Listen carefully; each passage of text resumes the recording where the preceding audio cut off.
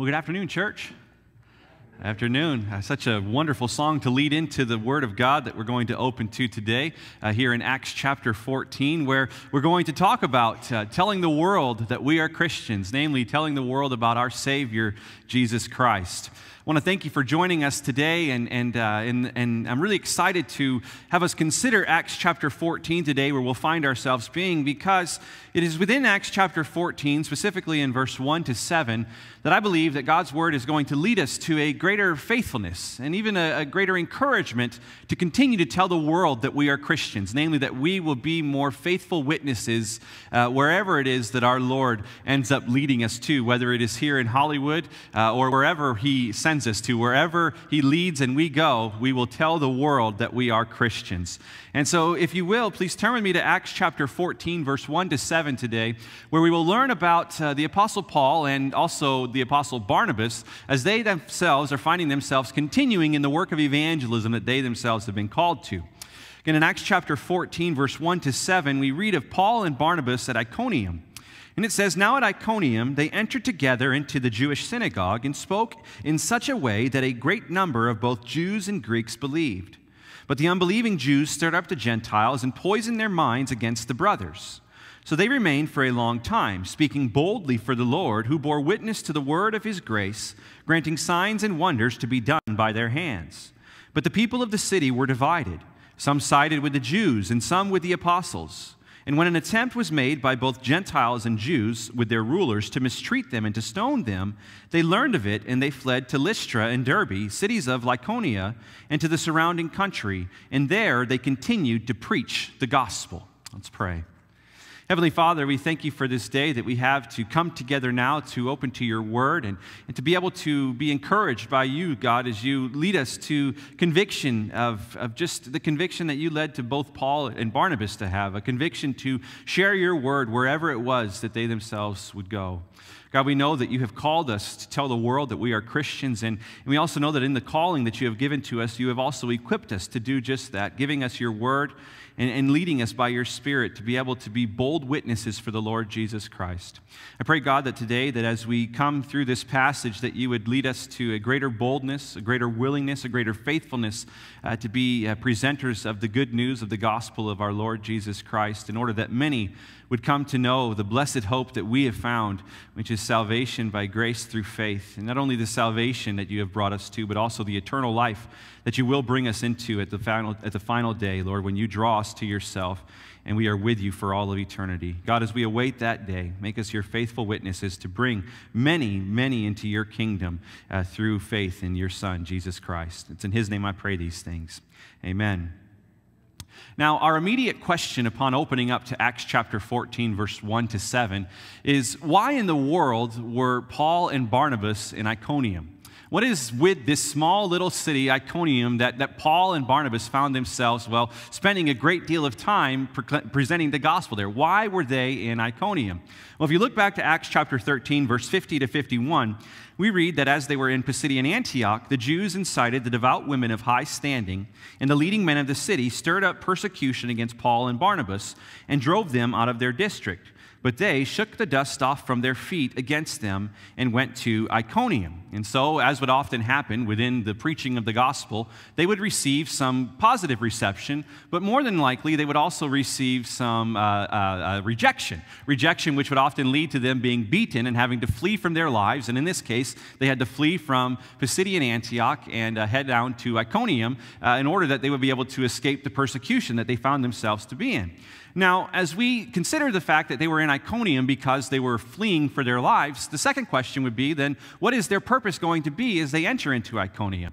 Would they be there to change the politics of their day? Or would they be there to bring about some social change? Or were they looking for some work until they could get back into Pisidian Antioch? What was the purpose for the Apostle Paul and also Barnabas to be in this city of Iconium? Well, to that, we would only need to understand the context of the book of Acts. As we look through the book of Acts, what we often see Luke presenting to us as we consider the passages is the gospel is being brought forward wherever these people find themselves to be in. In the early days of the church, when they were scattered as a result of persecution, the towns in which they went into, their purpose, at least as they saw it, their purpose in being in those towns was to preach the gospel message. And so we can bet that as Paul and Barnabas find themselves in Iconium, that they are going to preach the gospel message. But then as we consider this, we must have a third question that we ask. This begs this question of us. Would they not become exhausted in such a work as this? Would they not become exhausted in such a work as this constant, repetitious behavior of going to a city, preaching the gospel, getting some positive reception, but mostly negative, getting beaten to the point they have to flee for their safety, going to the next city, and just having this repetitious act continuing all over again? Would they not grow tired? Would they not grow exhausted, both physically and mentally, at this constant, repetitious behavior of having to flee from their lives from city to city? Now, we can imagine that we're going to be able to answer that question today, otherwise I would not have presented it to you. But before we answer that question, what I want us to do is to consider the fact that often it is the case that we are going to see within evangelism a repetitious behavior which centers in the fact of we're going to share the gospel. People are going to either receive the gospel or reject the message that we give to them. Upon doing that, then we'll stay there for some time, and the person may receive us a little bit longer, or the people who reject us will end up beating us until we leave from their place, and maybe not physically, but certainly mentally, they'll tell us to leave them alone or to get away from them. And then we have to go to the next person or the next town or the next place to continue this continual cycle, the same song, just a different verse. We preach the gospel, we're received, we're rejected, and we go on to the next place to do that again and again. This is a tiresome behavior, certainly on the mind, which could often lead us to have a faithless witness in evangelism, namely that, well, we just don't want to keep being rejected, so we might as well just stop proclaiming the gospel altogether. But you see, this cannot be. We cannot stop preaching the gospel because it is what God has commissioned us to do. I'm sure that as you have been evangelizing throughout your day-to-day lives or just telling people that you are a Christian, you often have these mental gymnastics that you play in your mind as you're leading into seeking to share the gospel with someone. What I mean by this is you're asking yourself a number of questions. And these number of questions maybe will be something like, well, what if they don't respond to the message? Or how do I lead in with the gospel message? Or how do I lead them to be able to see that the gospel message is truth? Or what if they don't receive the message as I give it to them? Or what if I could be more effective in sharing it this way or that way or the other way?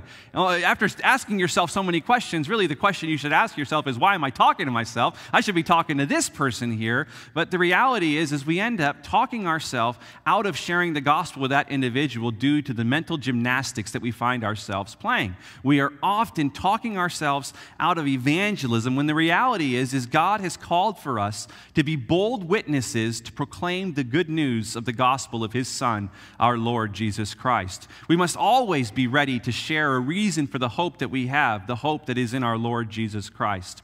In 1 Peter chapter 3, we are commanded of this.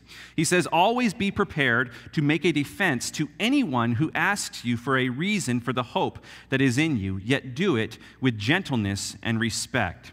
You see, as we come to this passage today here in Acts chapter 14, what we're going to be able to understand today is how we can continue in the face of the opposition and what merely seems to be a repetitious opposition, how we can avoid the burnout that comes with evangelism, and instead of being burned out for evangelism, being on fire to take the gospel message to whomever it is that comes our way. And so, the first thing that I want us to see from this passage is something that I've mentioned just briefly, but that which I want to touch on a little bit more, and that is that evangelism often produces the same results. When we evangelize, we're often going to notice that the results are going to be the same. And it often goes like this. You go to someone, you take the gospel message to them, you proclaim the message to them, and then they have an opportunity to respond. Upon their response, you have one or two responses. They either receive you by asking you more questions, or they repent of their sins and place faith in Christ right then and there, or they reject you. They may reject you verbally and say, nah, I'm not really interested in that, or they may reject you physically and say, get away from me before I punch you in the face. A number of different results might happen, but generally speaking, as you share the gospel, you're going to have some positive response and also some negative response. Then as that happens, you then shake the dust off your feet, as the Apostle Paul and Barnabas did, and you move on to the next person, where this vicious cycle continues over and over and over again. First you preach the gospel, then division is produced with some believing and some rejecting, and then you go on to the next place to continue to take the good news to the Lord Jesus Christ. And this is often the case. There may be some differences in our evangelistic endeavors, but generally the case is that we will preach the gospel, we will be received or rejected, and then we will have to go to the next town.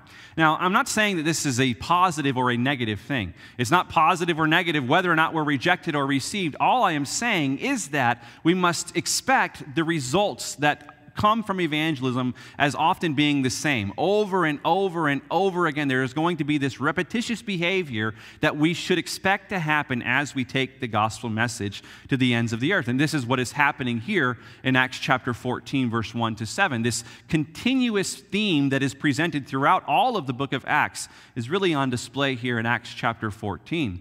Now, before we open up to look exactly as how this is going to play out, what I want us to see is this is a trend that is throughout the book of Acts. I don't want you to just think that this is a one-off situation where they preach the gospel, some receive, some reject, they're beaten, persecuted, forced from the town, and having to go to the next place. This is often the theme that God's word presents to us that we should expect when it comes to our evangelistic endeavors. And so in the first, if you go back to Acts chapter 3, and in Acts chapter 3 we had the apostles as they were entering into the temple, and they found this lame beggar who had been lame for a number of years. They heal this man, and upon healing this man, it gathers a large crowd. And when this large crowd gathers, Peter opens his mouth, and he proclaims the gospel message to the people as they are in that temple. And as he's proclaiming the gospel message to the people, a number of people gather around them, and you can imagine that some receive it well, while others reject it. And it gets to the point where Peter and John, who are there at that time, have to make a decision as to whether or not they're going to stay or go, lest they become arrested. And so they decide to stay, and in turn they are arrested. They're persecuted, and we read of the rundown of all of it in Acts chapter 4, verse 1 to 4, when it says, "As they were speaking to the people, the priests and the captain of the temple and the Sadducees came upon them, greatly annoyed because they were teaching the people and proclaiming in Jesus the resurrection from the dead. And they arrested them and put them in custody until the next day, for it was already evening.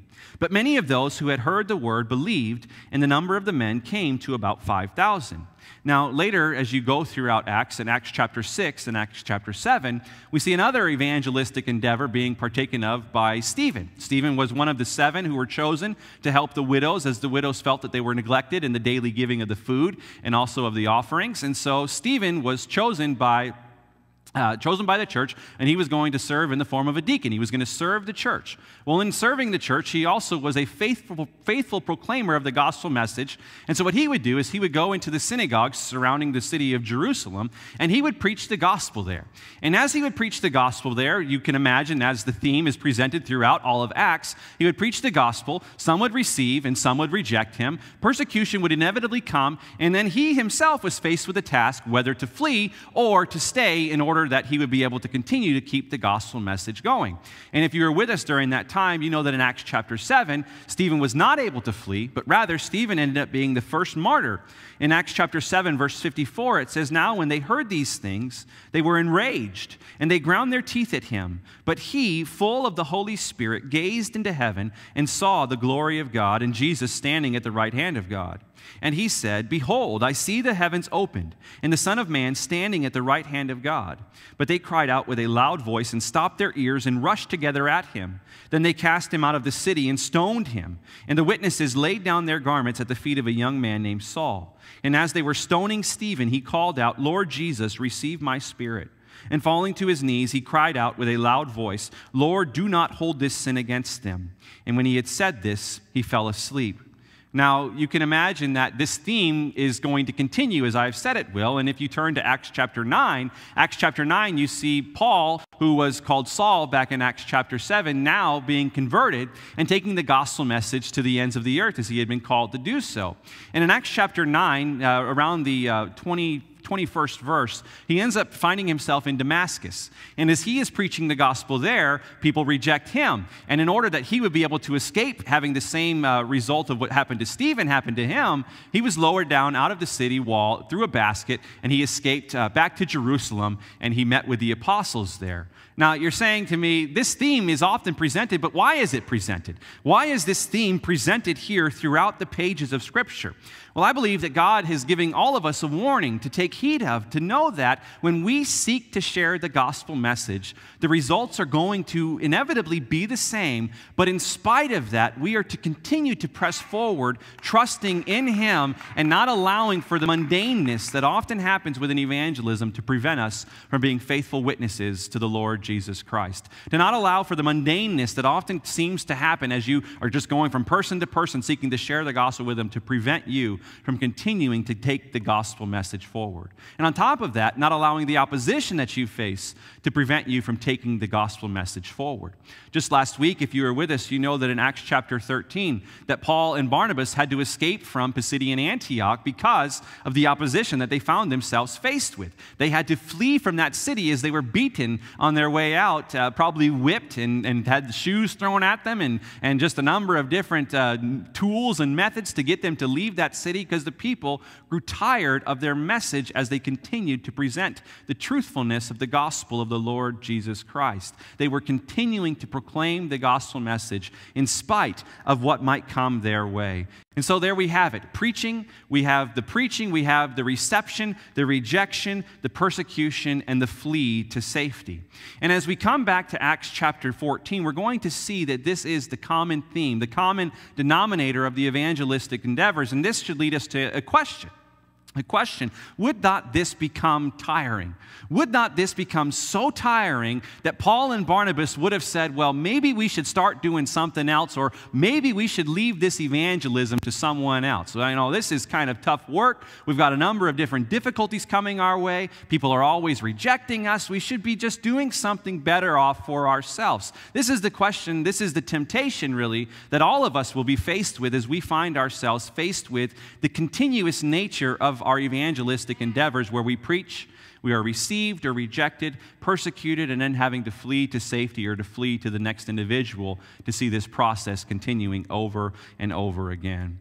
Now, again, I want us to see this here in Acts chapter 14 to lead us into the two truths in which we can have as at the forefront of our minds in order that we would not allow for burnout or the fear of opposition to prevent our witness. You see, in Acts chapter 14, starting in verse 1, we read, now at Iconium, they entered together into the Jewish synagogue and spoke. And so, as I've mentioned, as would often be the case, Paul and Barnabas, they enter into this new city, and they go to preach the gospel. The first thing that they do, every time they go into a new city, they're not looking for work, they're not looking to change the society or the culture. They are looking to preach the gospel and allow for God to do the work of the changing of the transformation of the hearts of these men and women who, at this point, are living a life full of sin. They are allowing for God to do that work. Their work is to preach the gospel. And so they enter into this Jewish synagogue, as they would often do, and they look for an opportunity to speak. And as often would happen, the Jewish rabbis in the synagogues would allow for anyone to stand up and to proclaim a word of encouragement. And so Paul and Barnabas are given the opportunity to do this. And as we read in verse 1 and also in verse 2, a great number of both Jews and Greeks believed, but the unbelieving Jews stirred up the Gentiles and poisoned their minds against the brothers. And so, again, you see this theme. They've preached the gospel. Now, what do we expect to happen? Reception and rejection. Immediately this happens. A great number of both Jews and Greeks believed, but the unbelieving Jews stirred up the Gentiles and poisoned their minds against the brothers.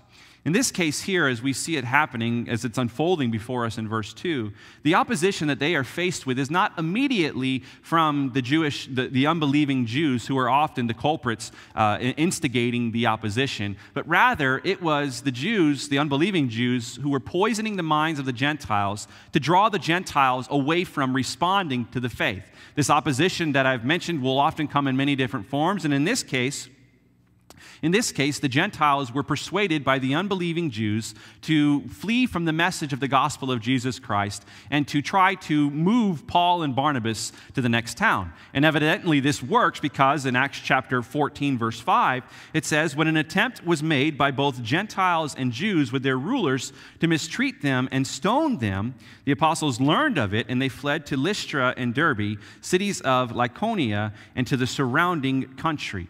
You say, why does the persecution happen? Why should we expect to be persecuted when people don't want to hear the gospel message? Well, the reality is because if they don't want to hear the gospel message, they want to remove the person who is proclaiming the gospel message from their midst. And so in order to get us to leave, often it is the case that they will resort to force. They will try to beat us out of their presence in order that we would stop proclaiming the gospel message because they are vehemently opposed to the gospel message. And this is what happens here with Paul and Barnabas. They are getting to be to the point where they are having the townspeople, that is, has murder on their mind. They want to kill Paul and Barnabas because they are tired of hearing the gospel message. They want to stone them. They want to mistreat them and to stone them. And stoning was a form of Jewish execution that would happen to blasphemers. And so Paul and Barnabas were seen as blasphemers for preaching the gospel message. And so here you have, again, this theme: preaching, reception, rejection, persecution, and then a fleeing to safety. And then again, this process just starting over and over again, because in Acts chapter 14, verse 7, it says, when they got to the cities of Derbe and Lystra, they continued to preach the gospel. How tiresome must this have been for them? How tiresome must this have been for them, both physically and mentally, this constant anguish of knowing that when they are going forward with the gospel, they are going to be received, but they are also going to be rejected, and yet even in that rejection, they are to continue to take the gospel message to whomever it is that would be willing to hear from them. How tiring must this have been, the daily awareness of man's rejection, not only of them, but also against God. How tiresome would this be for you? Put yourself in their shoes. How tiring would it be for you to go and share the gospel, to be rejected, to be forced away from that person, knowing that you just had to go again and again and again? Well, the reality is that should be our lives as well. Our lives have been commissioned. We have been commissioned by God to go forward with the gospel message in spite of what might come. And really the tendency for us as Christians today is to avoid evangelism because we know that this is what is going to happen to us. We avoid being bold for the faith because we know that people are going to reject us. You see, people, as you put yourself in these people's shoes here, someone might say, well, if they know this is going to happen, why don't they just stop doing it? Why not just stop evangelizing? If they know they're going to be rejected and beaten, why not take up another cause where people will be more readily available to receive them? Or someone else might say, well, okay, they have to continue to evangelize, but why not change up their message? Why not make the message more appealing to the people in such a way that they would receive them rather than reject them for proclaiming the gospel message of the Lord Jesus Christ? Now, these are two good suggestions, two very good suggestions. You don't want to be persecuted? Stop sharing the gospel. And secondly, if you don't want to be persecuted while still sharing the gospel, change the message. That's what often happens in the Christian church today. But you see, this is to the detriment of the gospel message itself, because if we stop sharing the gospel, man will not hear the message in which they need to receive the salvation in which God has made available through Jesus Christ. And if we switch up our methods in how we proclaim the gospel, man is never going to be able to hear a God-centered gospel. Rather, they're going to hear the man-centered gospel, which is centered on health, wealth, prosperity, and everything else people are seeking in the world today. You see, the fact is that Paul and Barnabas could not stop sharing the gospel. And on top of that, they could not change up the message of the gospel, because to do that would be to be disobedient to God and disobedient to the gospel message. They could not stop sharing the gospel. They had need to press forward despite the mental and physical exhaustion that they would face along the way. You say, how could they do this? How could mere men endure such physical exhaustion and mental exhaustion every single day as they took the gospel message to the ends of the earth? Well, we're going to answer that. before we answer that, I want us to recognize that if we find ourselves engaging in the habits of both Paul and Barnabas, we too are to expect this physical and mental exhaustion to come our way as we take the gospel message to the ends of the earth. Because as it is, people are still opposed to the gospel message. People are still rejecting the gospel message, very vehemently so, strongly opposed to the gospel message in such a way that we should expect to face persecution as we faithfully bring the gospel message to our friends or to our family members or to our neighbors or whomever it is that the Lord lays upon our heart to bring the gospel message to them. There's a believer who is over in the Muslim world in the Middle East by the name of Johar. And this man was once a Muslim, but he has since converted to Christianity. And he has a large family unit, a family structure in which he has lived his whole life under. But upon telling his family that he was a convert to the Lord Jesus Christ, and in turn of telling them that he was a convert to the Lord Jesus Christ, seeking to convert them to Christianity, he was rejected by his family. And this rejection was initially just taunts, and it was initially just a verbal rejection.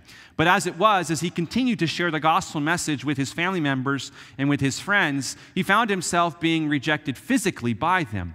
He was one day abducted by both his father and his uncle. And they took him into a building and they beat him and they shot him with a nail gun.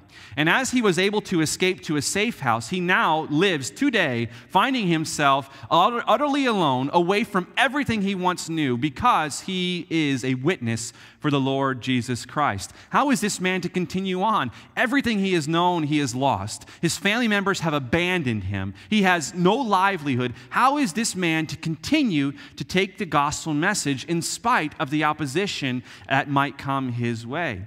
You see, this is something that not only happens over in the Middle East, but happens in our day as well, too, here in the United States. Certainly not to that extreme, but if you were ever to come with us up to Hollywood Boulevard, you would notice that you would face some opposition yourself. Often not to an extreme case, but there was one time when we were up there sharing the good news, and there was a gentleman who we sought to share the gospel with, and initially the conversation started out fine, but then this man stood up and told us if we didn't leave his place, he was going to punch us in the face. He stood up and he was ready to go. He was ready to fight us. And so we start walking away because we're not wanting to get punched in the face. God calls us to flee if we need to flee in order that we would live to share the gospel another day. And so we continue moving on down the boulevard, and another person who saw the event happen, he's like, you guys better be careful. You're going to get yourself beat up out here. How is it that event happened somewhat about a year and a half ago? How is it we're still able to go up to the boulevard to share the gospel? How has that not made us so fearful that we don't go up to share the gospel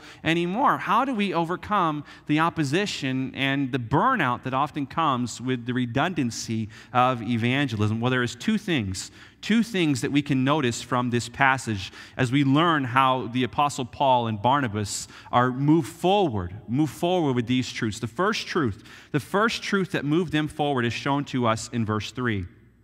It says, "So they remained for a long time, speaking boldly for the Lord, who bore witness to the word of his grace, granting signs and wonders to be done by their hands." The first truth that we must notice that the apostles had as they were continuing to take the gospel forward is that God was with them. God was with them. Now, this is not to suggest that God is not with us when we are not evangelizing. It is only to emphasize the fact that when we are evangelizing, when we take the gospel message with us, God is with us. God is with us. The creator of the world is with us as we take the good news to the ends of the earth. And not only is he with us, but as we see here in Acts chapter 14, verse 3, he is also supporting our work as we go about sharing the good news. He is supporting the work of the gospel presentation that we ourselves are doing. And in this case, he was supporting both Paul and Barnabas as he was enabling them to be able to do signs and wonders in order to witness to the fact that this was his word. And as we ourselves go out and share the gospel message, God has given us spiritual gifts in which he has given us in order that we would be able to proclaim the gospel message in a powerful way that will lead us to be able to say the right words in which we are searching for, that we often think we won't come to find as we go to share the gospel. But then when you're out there sharing, you're saying, well, I don't even know how I said this. I just was moved to say this to this individual. God is with us. He is approving of the work that we are doing, and he is supporting us in the work that we are doing as we are taking his gospel message to the ends of the earth. You see, the fact that God is with us is the truth. It is the truth that is the antidote which prevents any burnout or any fear of man that would lead us from sharing the gospel message. It has always been the case for God's people that this is the truth that moves them forward. The fact that God is with them gives his people boldness to do his work. As God commissioned Joshua to lead his people into the promised land, in Joshua chapter 1, verse 9, we read, "Have I not commanded you? Be strong and courageous. Do not be frightened and do not be dismayed, for the Lord your God is with you wherever you go." And now if you read the rest of Joshua, you know that they were able to enter into the promised land as God was with them and conquered that land for them. He went before them as the mighty warrior to bring them into the promised land he had given to them. Also, we read in Isaiah chapter 43, 1-2, God promised Israel he would always be with them. It says, "But now thus says the Lord, he who created you, O Jacob, he who formed you, O Israel, fear not, for I have redeemed you. I have called you by name, you are mine. When you pass through the waters, I will be with you, and through the rivers they shall not overwhelm you. When you walk through the fire, you shall not be burned, and the flames shall not consume you." You see, God would always be with his people, and he has promised to always be with his church.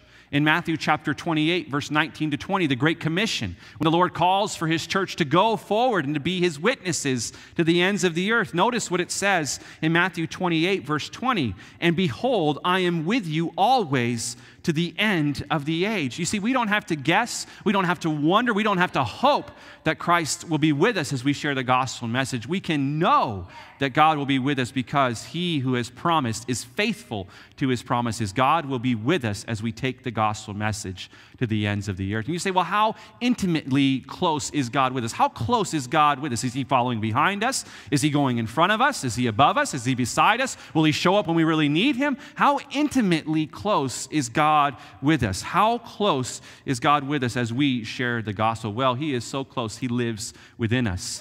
He has taken up his residence in us through his Spirit, so much so that Paul can say, "For to me to live is Christ, and to die is gain." You see, Christ is so intimately involved in our lives. He lives in us, and it is no longer our lives that we live, but rather it is Christ who lives in us.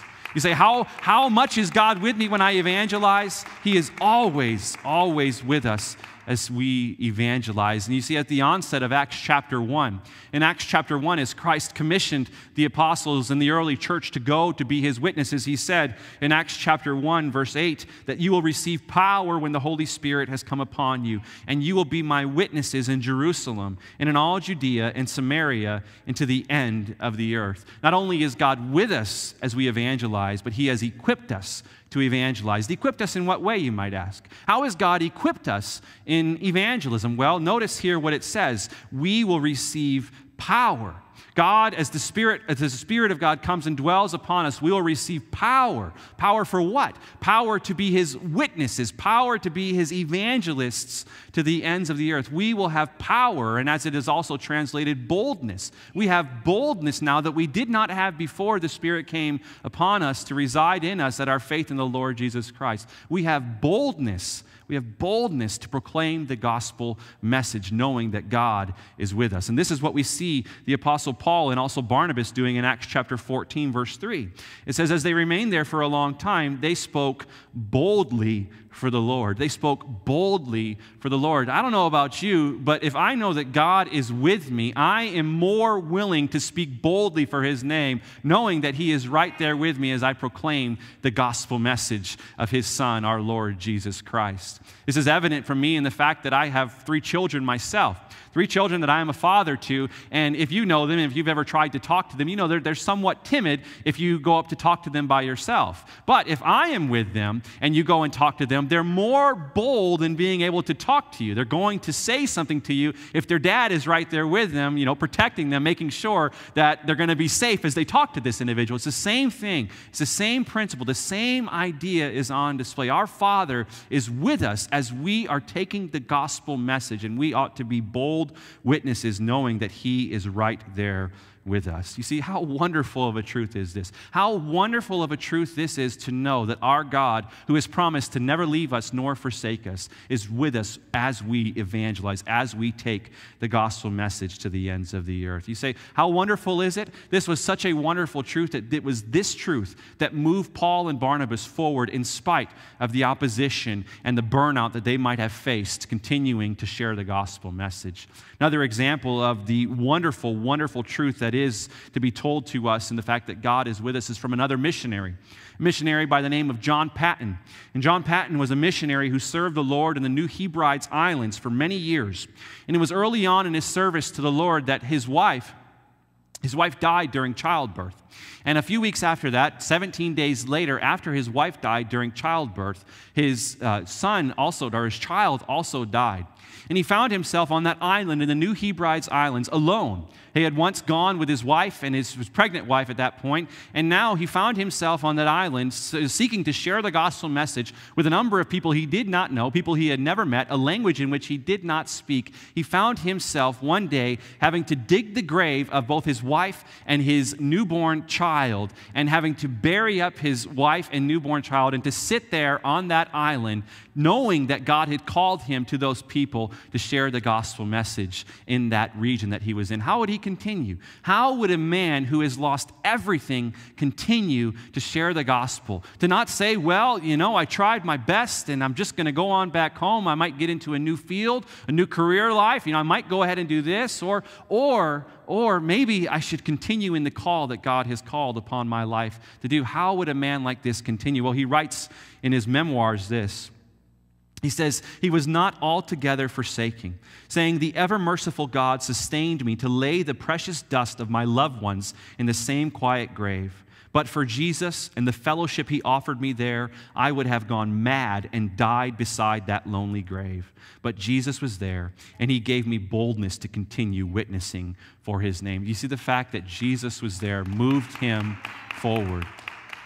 And the same truth is readily available for us as well, because we serve the same God that Paul and Barnabas served and the same God that John Paton served. If we take this truth with us, that God will be with us as we evangelize, he will move us forward in spite of what might come our way. Now, the second antidote to prevent any burnout that might come as we evangelize is shown to us in verse 7. And while it's not stated explicitly, it is implied in the work that they are doing. Now we read, it says, and there, this is as they went to Lystra and Derbe, they continued to preach the gospel message.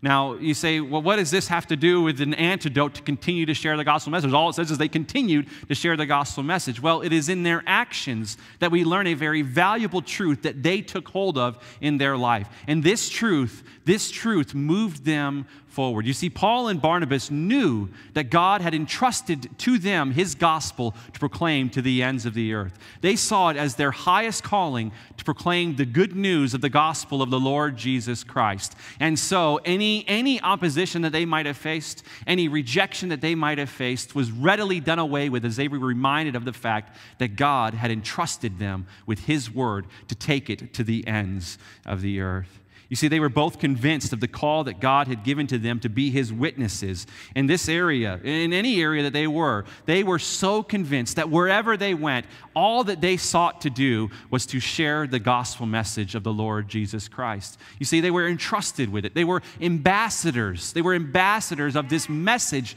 that God had given to them. And who were they to think that they had anything else to share other than what the creator of the world had given to them? They knew that their life was not their own. They knew that God was with them and commissioning them to take the gospel to the ends of the earth. And so, as they had been entrusted, they moved forward as God's faithful witnesses. You see, as we take hold of this truth in our own life, we will be more readily available and willing to share the gospel message. Think about this. Think about this fact. God has entrusted you with his word. God, the creator of the universe, the one in whom you were separated from because of your sins done against him, your rebellion against him, has now called you to himself and has called on you to take the word in which he had given to the world, the word in which brings life to anyone who calls on the name of the Lord Jesus Christ to be saved. God has given you the opportunity to serve him in such a wonderful way as sharing his gospel message. You see, as Paul and Barnabas moved forward with sharing the gospel message, knowing that they had been entrusted with it, they not only saw it as their highest calling, but also if someone was opposed to it, or if someone said, well, maybe you should switch your message up a little bit, they could say, don't think I want to do that. And the reason they don't want to do that is because it is not their message that they are proclaiming, but rather it is God's message, and he had entrusted them to proclaim it. You see, having this message means there's nothing else to talk about. There's nothing else to talk about. Having this message means that we have nothing better to say. And why is this the case? Well, because with this message, we have the word that all of humanity needs. The word in which all humanity needs, the word of reconciliation, which will bring man out of their enmity against God and bring them into fellowship with God as they call on the name of the Lord Jesus Christ to be saved. Now, I want us to note this. I want us to understand this point because as Paul was going to share the gospel message, he had a number of things that he could have talked about. Paul had a number of things that he could have talked about. He was a Jew. He was a Jew who was trained under the wise teacher of his day, Gamaliel. He knew all of the works of the law. He knew the law, front, back, page, every iota of the law. Paul was zealous for the law. Paul could have spoken all that he could have wanted to about the law as he entered into these towns. He had every opportunity to do so, as we know that he always would go into the synagogue first. And what would you hear at the synagogue? They would be reading from the law and from the prophets and from the writings, which is the Psalms.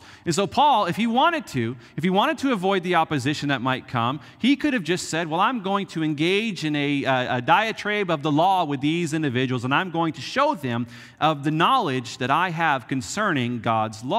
He could have had a great debate about it with them. He could have assimilated himself to their needs and said, well, they want me to talk about the law, so that's what I'll talk about with them. I'll just talk with them about the law. But you see, God had not called Paul to preach the law. God had called Paul to preach the gospel. And so why would Paul waste his time preaching the law if God had commissioned him to preach the gospel? The same call is for us as well, too. We may not be able to talk about the law, but we can talk about a number of different things, can we not? We can talk about a number of things. We can talk people's ears off about sports or about what we've seen on television or about what we might have eaten the night before, but God hasn't called us to talk about those things. God has called for us to proclaim his gospel. We leave those other things for other people to talk about. We talk about the gospel message. Now, not only could Paul have talked about the law, he could have also talked about the matters that the Greeks would have been really familiar with, or the Greeks would have been really concerned about, namely philosophy. Paul himself was a Hellenistic Jew, and so not only did he know the law, but he also knew a great amount of philosophy. He even quotes some philosophers later on in Acts as he goes to the people of Athens. Paul could have talked philosophy. He could have talked about the matters of the philosophy of the mind or of the spirit or of the heart. He could have talked about the innermost wonderings that man has often sought to understand. He could have done all of that, and you can bet that the Greeks or the Gentiles would have eaten it up. They would have loved to discuss the matters of philosophy with him. But again, Paul had not been called to preach philosophy. Paul had been called to preach the gospel. Now, why do I mention this? Why do I mention this temptation that we ourselves can have to preach things that are not the gospel? Well, because if Paul would have went into these towns and preached the law, or if he would have preached philosophy, you can bet he would have never faced persecution. Never would have faced persecution. They may have, disagreed with him a little bit, but they would never have beaten him. They would never have sought to stone him. He would never have been beheaded some 20 years after this account here by the evil Emperor Nero. Paul, if he just wanted to talk about the law and about philosophy, he would have made a number of friends. He wouldn't have had he would have had very few enemies. He just would have lived his life, and he would have built a great following to himself. But again, he had not been called to preach the philosophy of his day, nor had he been called to preach the matters of the law. He had been called to preach the gospel, and so it is for us. Again, we can avoid persecution. We can avoid persecution. We can compromise on the message. We can speak about sports or about the things in which people want to hear about in our day, or we can be faithful to the call that God has given to us, and that is to preach the gospel. Now, the way in which we will do this if we realize that God has entrusted us to do this. God has entrusted us to preach his message. And since God is our Lord, we will submit ourselves to his will for our lives, which is to proclaim his word and his word alone. I want us to notice what Paul says in 1 Corinthians chapter 2 and verse 2. 1 Corinthians chapter 2, verse 2, you say, what did Paul preach? What did Paul preach wherever he went? He says, for I decided to know nothing among you except Jesus Christ and him crucified. Nothing more, nothing less, but Jesus Christ and him crucified. Think about this for a moment here, church. Think about what Paul is saying here. Paul, a man who could have spoken about the matters of the law, about the matters of philosophy, could have made a good life out of this. He could have made a lot of money out of this. He could have had all of the successes that the world would have offered to him in being able to preach the law and to preach philosophy. But he says, no, don't need to do any of that. I resolve to preach nothing more and nothing less but Christ and him crucified.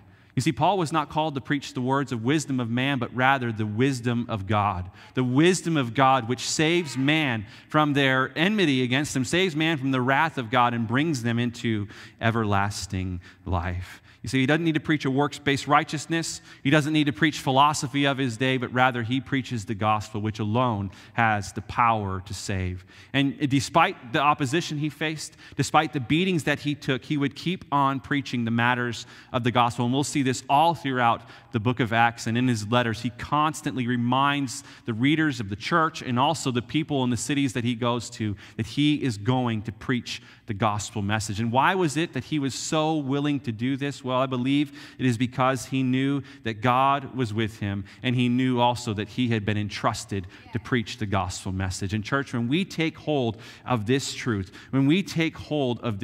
we will do the same. We will do the same. There will be no burnout in evangelism. There will be no fear of man in evangelism, because we know that God is with us, and he has entrusted us to preach his word. Think about this for a second here, church. What is it that the world most needs to hear today? What does the world need to hear today? Or think about it this way. What do you need to hear today?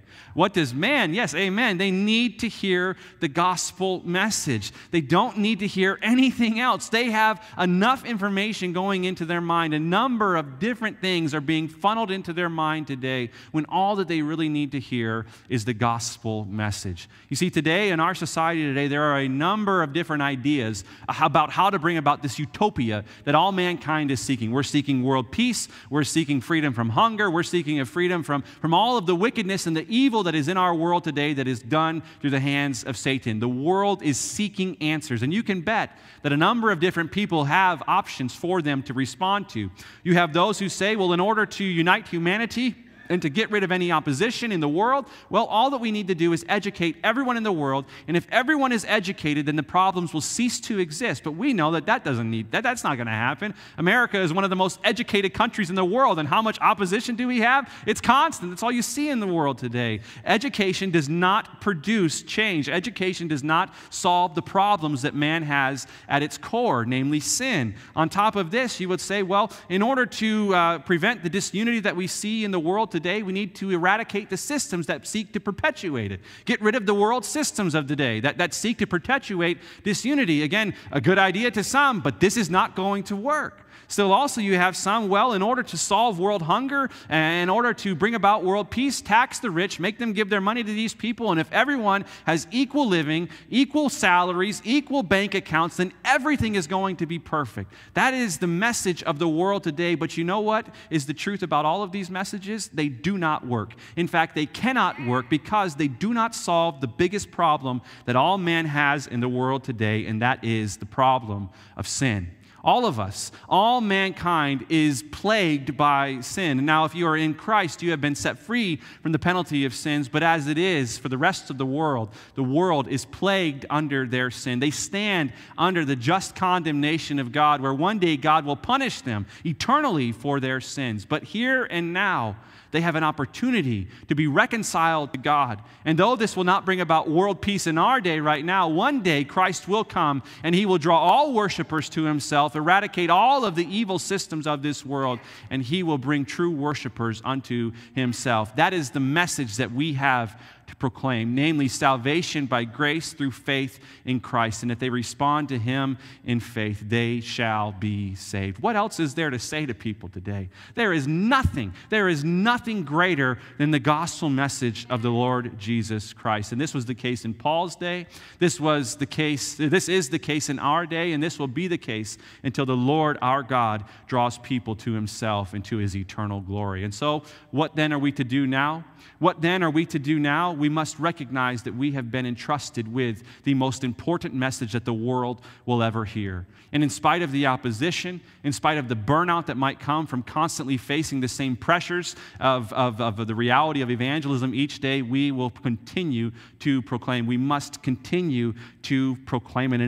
And if we do this, we know that on that final day, we will be brought into the glory of our great God, where he will not only tell us, "Well done, my good and faithful servant," but also we will see people in glory with us that we have led to Christ. We will see people in glory that we have led to Christ, and we will join with them in worship of our great God and Savior, Jesus Christ. Don't you want that, church? Don't you want that for your life? Don't you think that God desires that he would draw worshipers unto himself? And don't you realize that God has chosen you to be one of his witnesses, to be entrusted with his gospel, to draw worshipers unto him and him alone? If we grasp this truth, we will be a church that takes the gospel message in spite of what might come our way. Church, let us pray. Heavenly Father, we do thank you for this day, this wonderful day that we have been able to have to open your word and to be able to consider this wonderful truth of the fact that you are with us, God, in evangelism. How wonderful of a truth that is. God, we know that you are with us now, and we know that you are with us for all time, for all of eternity. But God, help us to really grasp this truth as we are out in evangelism, as we are doing the mental gymnastics in our minds, or as we are seeking to think about who it is we should share the gospel message to. God, remind us, convict our hearts of this truth that you are with us. And lead us with that truth to be able to realize that as you are with us, you have entrusted us with your great word. And God, we pray for the wisdom and the boldness to be able to proclaim your word to the people in whom you place in our paths. God, we desire this. God, we long for this, and we know that as you are faithful to keep your promises, Lord, we know that you will lead us into all boldness to proclaim your truth today. It's in Christ's name I pray these things. Amen.